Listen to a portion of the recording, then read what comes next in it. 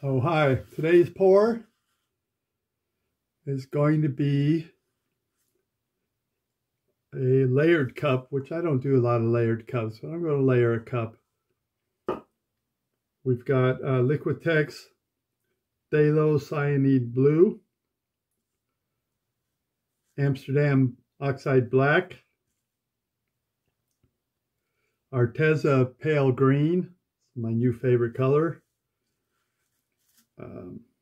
Amsterdam titanium white, and Master's Touch viridian. Don't know anything about this color, my first time, but I thought it might look good with the blue and the green, the white. The black I'm going to use very sparingly, just kind of give it a little dimension, I hope. I'll be back after I fill my cup. Okay, we're back. I've not done a layered cup for a while.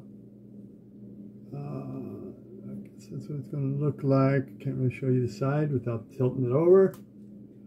I'm going to still going to use my turntable. Still going to pour probably slow, but I'll see what it looks like coming out. So let's just do this thing. No split cup.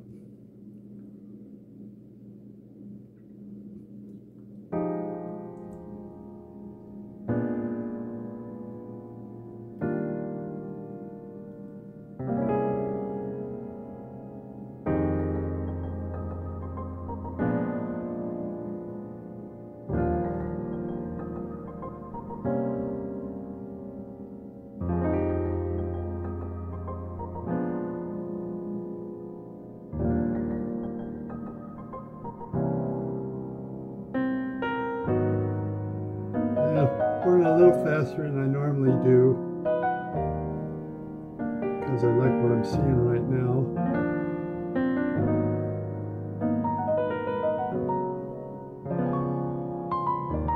Getting some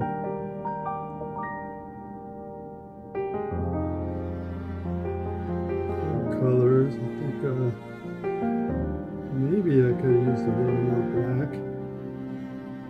Let's see.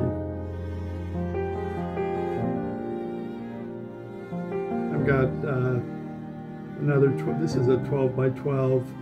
I'm pouring on a dry canvas because I don't want any base color coming up in between these colors. And I've got another 12 by 12 and a 16 by 20 ready to go if need be. Pretty thick paint, even though it doesn't look like it, but it is mound on mound. If you stick your stick in there, it will stand up straight.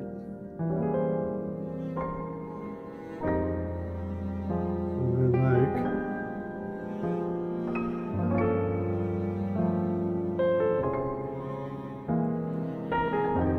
I kind of like this.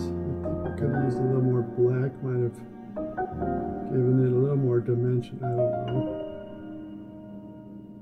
Let's see.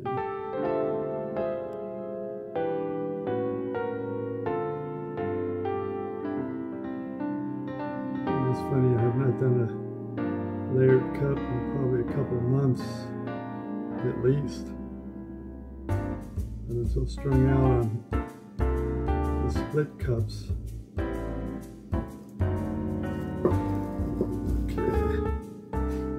Pretty good in the middle.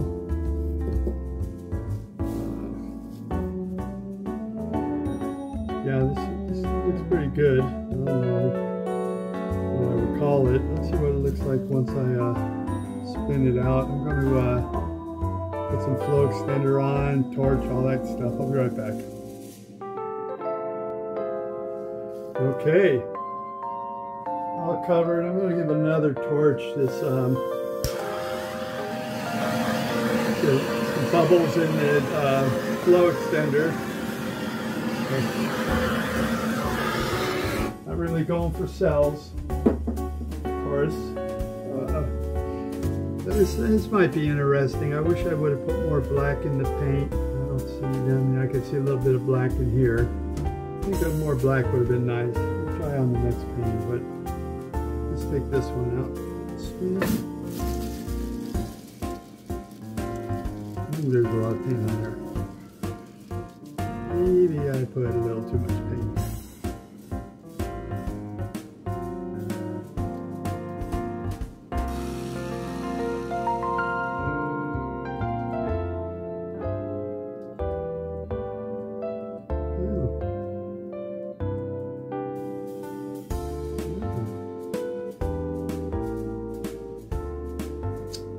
Ooh, I like that.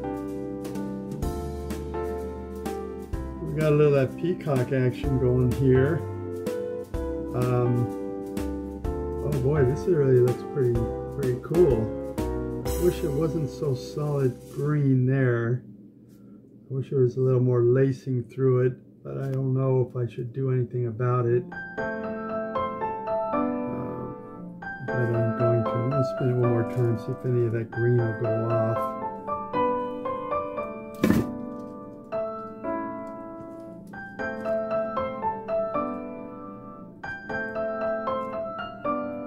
Pretty cool.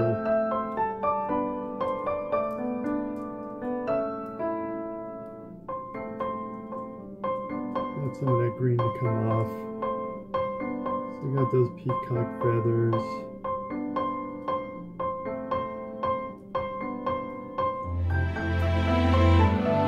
Alright, let's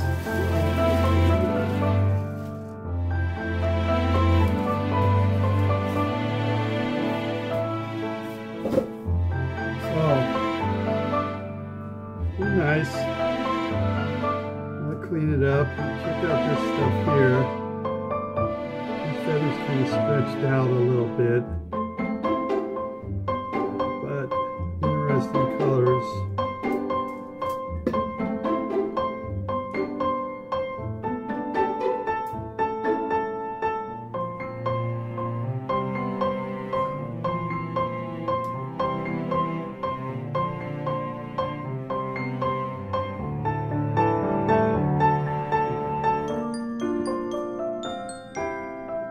Clean it up. I'll bring you back for a close-up later. Okay. Close-up on the wet results. Pretty nice. Not disappointed. Take the next picture a little. This is a layered cup. I'm used to doing split cups, or I haven't done a layered cup for a few months. Some interesting details. We'll be getting a little more black next to this green next time. This still looks good. Kind of jiggled this pour. Started out straight and then decided, hey, let's jiggle it. And look, I got those peacock feather things. They look nice. It does look good. I like it. Good result. And there's a nice corner. I love it when my corners come out good. So, say 2 out of the 3 corners came out. 2 out of 4 corners came out good. This one, I spun it one extra time. I really need to take the paint off.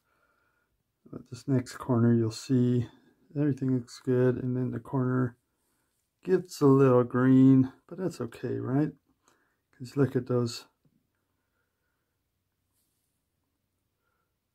intrusions of, I don't know, feathers or something in there. A lot of dimension right there. So I'm liking it. And top left corner here, and not awful. It's nothing too fancy, but